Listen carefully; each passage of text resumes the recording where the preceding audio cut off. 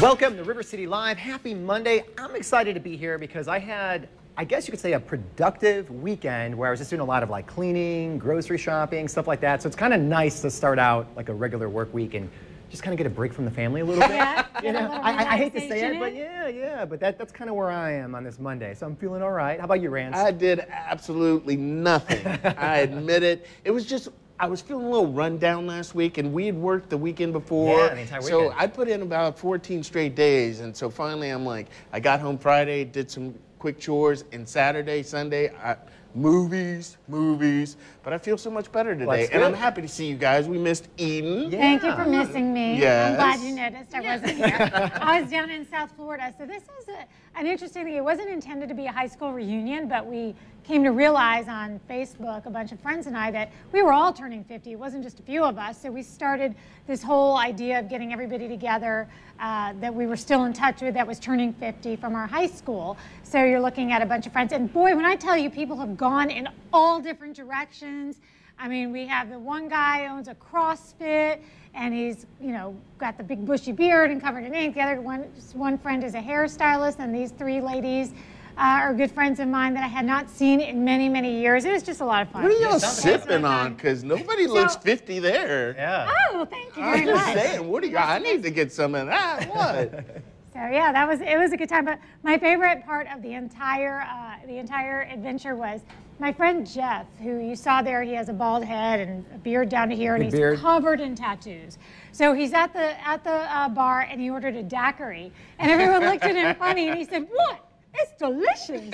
And just ever since then, the rest of the night, we were like, "What? Now, was It's Jeff delicious." one of those guys like in high school, he couldn't grow a beard, and now that he can, it's like all coming out? I know, he certainly didn't have one. Actually, he said it's effing delicious, but I didn't feel like that was, you know. But anyway, so yeah, it was a really fun time. It was really fun. And we beat the weather, which was great, because I was keeping an eye on the weather for this trip down south. Yeah. And it really did pour at one point down in South Florida, but it wasn't like what we thought it was going to be. So speaking of raining, we want to make sure that with the latest in tropical depressions being watched right now, we've got you covered. Go ahead, Abby. Let's see what we got here. Give it. Yeah, I'm ready. Yeah, all right. We have umbrellas. These are River City Live umbrellas. We all caught it, so I'm pretty happy about that, because during rehearsal, it looked like this. So, River City Live umbrellas for you to win. We're giving away these if you would like them. Be the first 3 people to email I want that umbrella. Ella. Yeah, we went there. So yeah, we would love you to have these. I mean, they're little umbrellas. If this tropical depression turns into a lot more, maybe just stay inside. But you know, for the initial rain, you could certainly turn to that umbrella. Yeah. All right, so it was a win, but even our quarterback Blake Bortles doesn't feel good about it. The Jaguars preseason game last night. Did you see it? I watched part of it, sprinkled in with some DMAs, but people were really nervous because they played pretty bad last night. Yeah. They did. You know, it's preseason. It is preseason. Cincinnati's a great team, so, you know, it's always good when you're playing good competition. But here's the takeaway. No one got hurt. Bingo. You know, after your team, the Cowboys, Romo's out for 12 weeks. That's all you really care about. There wasn't any, like, blow-ups, you could say, plays-wise. You know, a little sloppy, but it's preseason, so I'm not worried about it. The first 2 preseason games, they look pretty sharp. You know, so. Well, look at this right here. That's A.J. Green. That's the Cincinnati stud wide receiver. He's nicked up already, so as long as the Jags, they come out, no injuries like that, they make it into the season. That's all I care. Everybody starts off 0-0. So whatever, preseason, who cares? Yep. That's right. Yep. Figure out what the problems are, fix them, move on. Yes. And so we were just talking about how your group looks so young and healthy. Thank you. Well, there's actually a study out that says being closer to your family members makes you live longer. Really? Who knew, right? So researchers with the National Social Life Health and Aging Project surveyed about 3,000 people born between 1920 and 74 and asked participants who were between 57 and 85 to list up to 5 people they're close to. 5 years later, when the researchers followed up, they found that the people who had family members were living living longer. So Yeah, I mean, that makes sense. You know, you have that support of your family and, you know, your peers, maybe reduce some stress and promote healthy living. I get that. See, Yeah, I don't didn't you kind of see- see that? Like, I mean, if you're like a hermit and you have nobody, you know, usually you're not living that healthy of a lifestyle. In this day and age, people live longer and they're more spread out from their family. Yeah. But we don't have things like grizzly bears hiding in the, you know. Yeah, it's true. But I was just thinking, Those like grizzly back in bears. the day when everybody would pile and all live in one house, you know, Yeah, and nobody yeah. moved away from their families, but the lifespans were short. see, I haven't seen my folks literally in almost 20 months. What? So Don't see 'em, Mama. I know. I'm going What's to see wrong them with you? next month. 'Cause, I mean, just for my own personal, I just feel like I need to connect. So hopefully this will help with my health. But how often do you talk with them, like on the phone and stuff? We have the standard college rule once a week. But that's not bad though. So you're still, you know, you're still in contact Yeah, with them. yeah. I think that's what counts. Oh, and it's that's, only once a week? Well, we should be more, but I'm slack. I'm slack. I'm trying to get the everyday thing going with the college boy, but it's not happening. Once every other day, I think is good. That It's would be par for the great. course. Now, I don't know if you guys have been keeping track of this, but it's all about the EpiPen, and it's from the pharmaceutical company Mylan. And basically, the price of this pen was $90 10 years ago, and now it's up to $600. So as soon as this came out, there's just a huge public outcry on how could this possibly be this type of price increase, because people need this. If you have a severe allergic reaction, you need this obviously to reverse it, and it saves lives. And the CEO, she actually makes $18 million a year, and people were bringing this into it and asking, why is this drug so expensive? And they're trying to do things like damage control. Now, last week, they came out with these coupons that helped to reduce the price. And then today, they said we're going to come out with a generic form of the drug, which will knock it in half, so about $300. Now, the pharmaceutical company, they're blaming insurance. They're saying, this is just the times that we live in, and we have to have that kind of price in order to get reimbursed. So it's kind of like the never-ending circle, because the insurance companies are like, no, it's you. You're making the price so high, which affects us. So Meanwhile, somebody who's allergic to bee stings is saying, whatever, you guys figure it out, because Just give me that's this, yeah. really expensive for something I need to keep my child Oh, yeah. alive in a pinch. Oh yeah.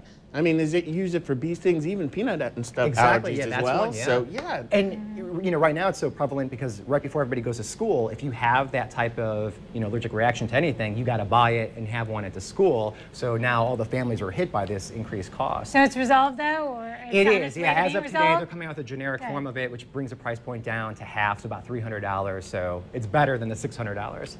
Yeah. Okay. Well, I was road tripping this week, and I thought, gosh, there have to be two kinds of people in this world: the ones who drive in the left lane, and the ones who drive very slowly in the left lane, and make some of us crazy. But did you know that not only is driving slowly in the left lane against the law in some states, and including in Florida, but it can be more dangerous?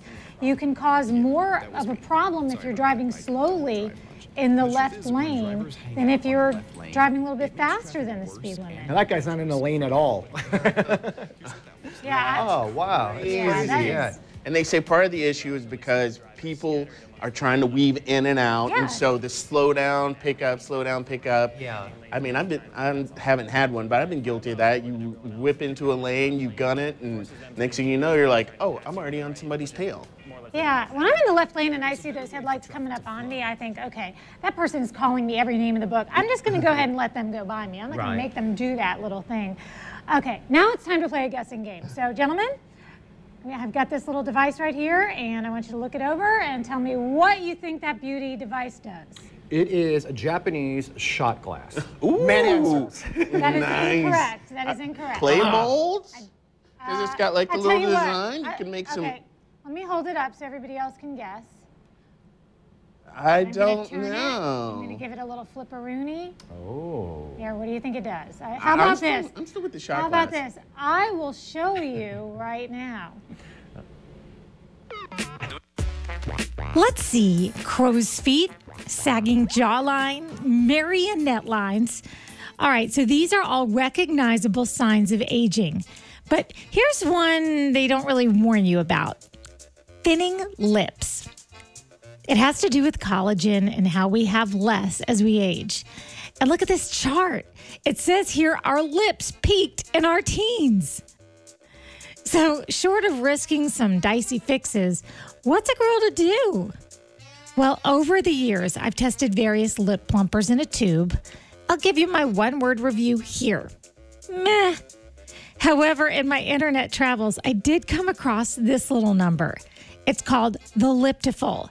It's a ceramic handmade device, runs about $35, and it operates under the same premise of that horrible shot glass challenge that was floating around for a while on the internet. Still, this is a bona fide product, and I've seen some pretty noted beauty bloggers raving about it. So, well, you know me by now. I went to work. Day one.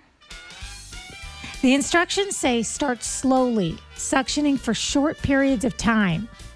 Evidently, it should take 2 full weeks before the process starts to really show a difference. Also, it's kind of trial and error. Oh, wait, is one side bigger than the other now? No, it's like not. Wait, hold on. Like, don't smile. Your left. This side's big. This side looks higher. Yeah. I'm gonna keep going. So I kind of see a difference, but I kind of also have to really look. I get it, but I just don't see me doing this every day. What do you think? So it worked. I mean, it definitely worked. You saw it, right? Yeah, But here's the problem. So I thought, okay, well, it worked in practice, so why don't I try it before I come on the TV show?